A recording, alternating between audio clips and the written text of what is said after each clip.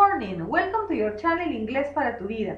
In the class of today, I'm very proud, I'm very happy because I'm only speaking English and I think that you understand what I'm saying, that you understand the instructions, and I'm very happy for that.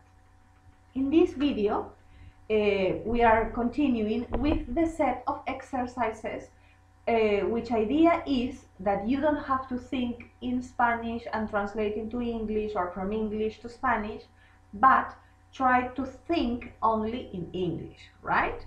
In this opportunity, the identity that I'm going to read, it's about me, right?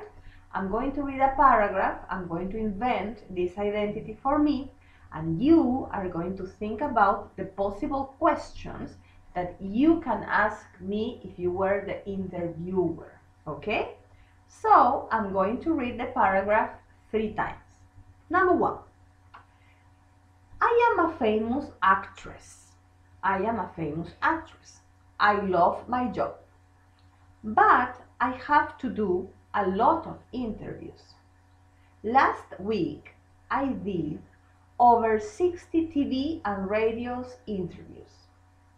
Because I have a new film in cinemas now. I live in Los Angeles. Repetition number 2. I am a famous actress. I love my job. But I have to do a lot of interviews. Last week, I did over 60 TV and radio interviews. Because I have a new film in cinema now. I live in Los Angeles. Repetition number 3. I am a famous actress. I love my job. But I have to do a lot of interviews. Last week, I did over 60 TV and radio interviews.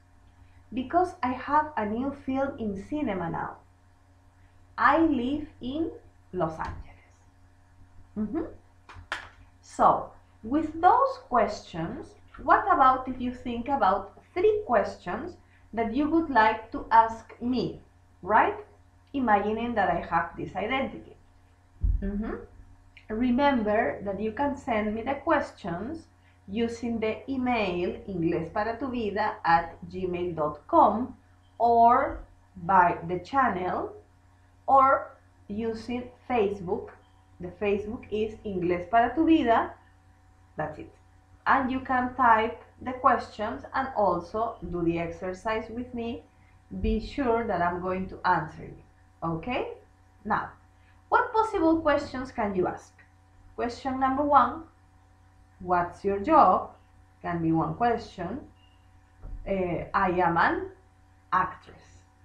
Question number 2 can be, do you love your job? Yes, I do. I love my job. Question number 3 can be, where do you live? And the answer can be, I live in Los Angeles.